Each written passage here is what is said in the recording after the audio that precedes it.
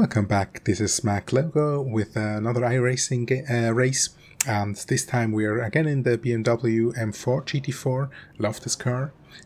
This is a fixed race, so fixed setup, all the same cars, and I'm also trying to again get my safety rating up, get my iRating up, and when I started to race online, that was last year, 2020, at the end of November. This was one of the first races that I did, and I wanted to see how I progressed so far. I was, I think, around 800 to 900 maybe iRating then, and yeah, I managed to bag in a pole position in this race.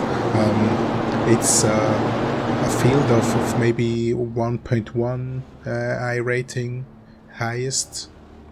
But I think it'll be some close action. I hope so. And we're following this car, and I try to react fast as soon as the safety car is gone, because the team has to wait until the leading car is going until they can push. So the best thing to do here: go straight forward, full speed into your pole. If you wait, then you just cause crashes. And it's also a chance to pull away. Even so, you have to be very careful in this car with cold tires. It's slippery as hell. The track also hasn't got a lot of grip, and the car really has a loose end when the tires are cold. I know I can actually, or from the qualifying I could see that I could outrun the second guy in qualifying by about 1 second, but I guess that's just because you do qualifying on cold tires that are warming up, so it's really hard to get a quick time, and you have to be very careful. So it's easy possible that some of the guys can match my speed, and the guy that is following me, it's Christopher. He seems to be a B driver, so maybe more experienced. And excuse me, here I make my actually only mistake, or my only incident in this race, and that's an off track, which is just a minor safety rating issue, but looking good so far. I can put a little bit of separation in, and he actually doesn't come closer, and as soon as my tires are getting hot or warm, I will start to really push. You can see that the tire gauge, it actually shows the pressure, that with the heat the pressure is building up, so I guess above 150 will be okay-ish around, but optimal I think racing conditions 160. I'm already pushing fairly far, because the car has grip now, kind of. Still have to be careful, but yeah, you cannot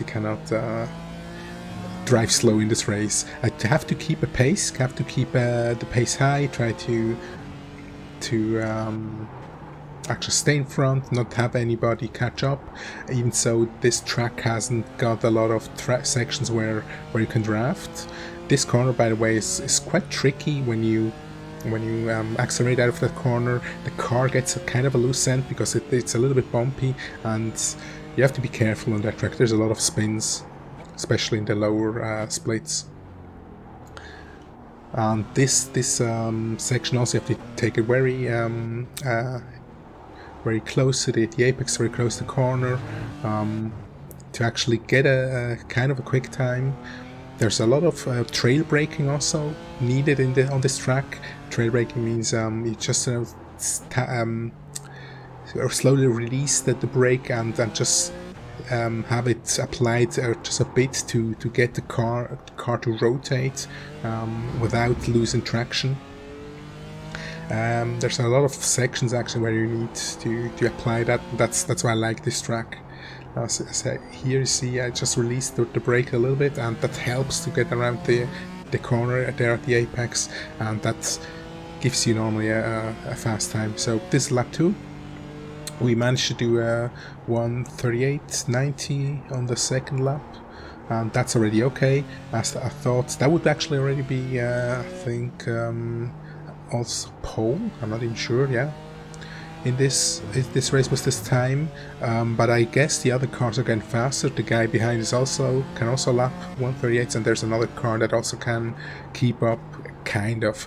I should be able to lap 38 mid to 38 lows if I have a perfect lap, and that's what I'm now thinking about. I'm just trying to focus, keeping the pace high, not doing any mistakes, hitting the brake points here, because if you brake hard, get into this corner and get around the bend and apply power.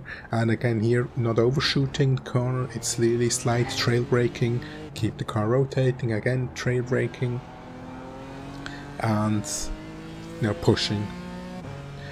So now we could keep the guy Come on, behind. Dave, just 5 minutes left. 2.3 seconds behind, so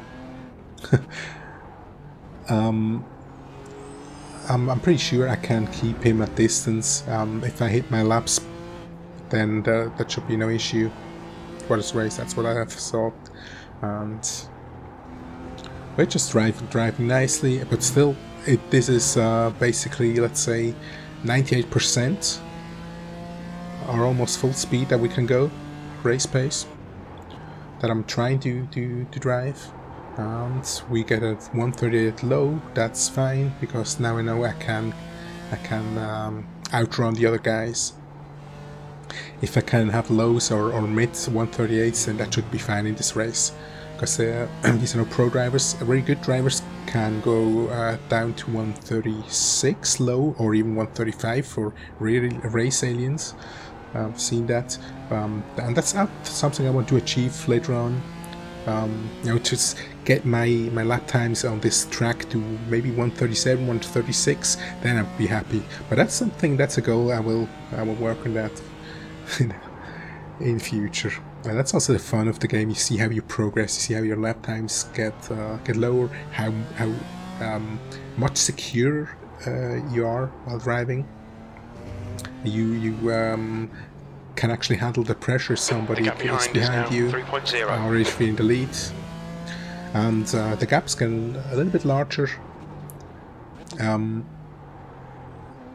So that also it gives you a little bit security.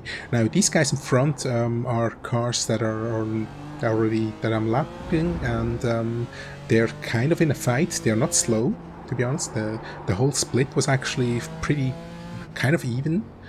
No really slow drivers, and I'm just taking my time to reel them in. And actually, as a lead car, they get the blue flag and they should move aside.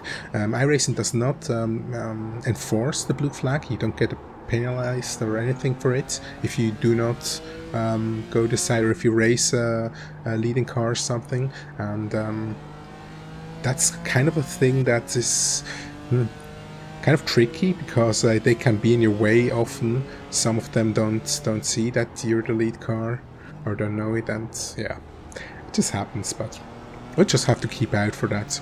And I also have to put in nice laps. I put in a 38 high, which is okay, but it's the car behind can maybe go the same pace or maybe a little bit faster. He has been closing in maybe 2:10, I guess. 2 minutes to go. But that shouldn't be an issue. As soon as I can catch up to these guys, I will try to make an intelligent move, not to force something. As I said, this guy takes the inside, which is not very good for me, because that's a race line where I want to go. But here I can take the inside. And very good from him. He lets me pass by because I'm the leading car. I'm lapping in, and this guy here seems just to push because he wants to put maybe some distance in between him and the car behind. And funny thing, it's a number 5 car, and you get the rating of the car. My car is a number 6 car, so basically this guy should actually be faster. But of course that doesn't apply on lap times. It's just the rating you've got. So I'm basically kind of in the middle in this pack with my rating.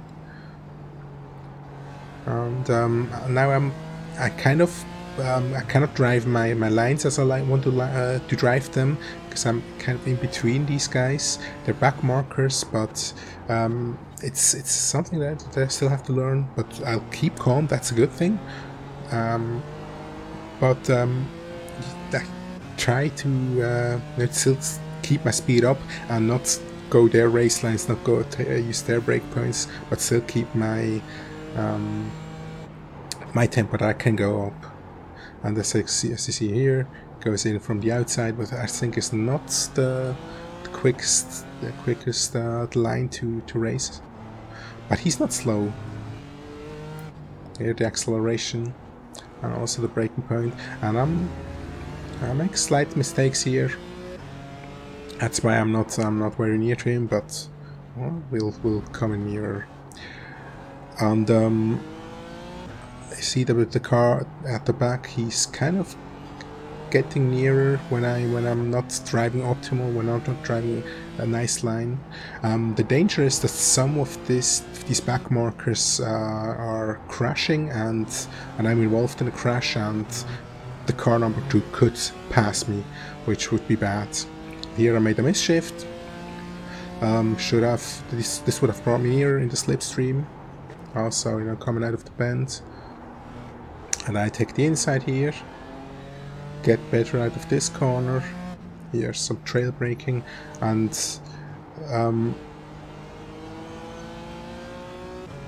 again, not a very good line. And you can also see the times are 1:39 low. It's okay, they won't catch me, but it's not optimal.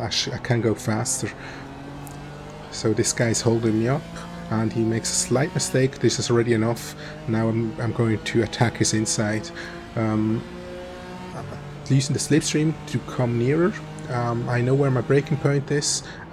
Exactly here I hit the point, and I know he's too far out. I'll take the inside, and I'm through. And these guys behind me now, I just have to be careful not to slow down, just to keep the pace up, because they are trying to follow, and they're racing. Also, that means both of them try to actually beat each other, and they're going full speed. So I would also be in their way if I would slow down or something, which would be bad, which would cause maybe an issue and an incident. So I just need to hit these hit the apex of the curves perfectly, and then we should be Gucci. Yeah, as you can see here, I can make a gap with this last corner, and I'm getting 1:38.7. It's not a very good time, but it's okay to get away from them, and that's all we need here. And now I'm pretty comfortable. I know I've got 2 back markers behind myself, and there's the followers are 4 to 5 seconds behind, and I would also have to pass them, which makes it hard for them. And with warm tires now, yeah, I can push it, so pretty sure. With no bad mistake, I should now win this clearly. Still try to hit every braking point perfectly, not to give away too much space.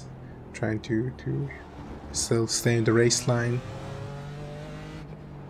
and it's really fun. I know a lot of people hate the BMW M4 GT4 as it's kind of a little weird. It's a little bit loose, and it doesn't want to steer in. You have to trail brake a lot, but this is something I don't like. It's not the easiest maybe to drive, or maybe easy, but not the easiest to be fast in. And I really love racing it. It's just fun.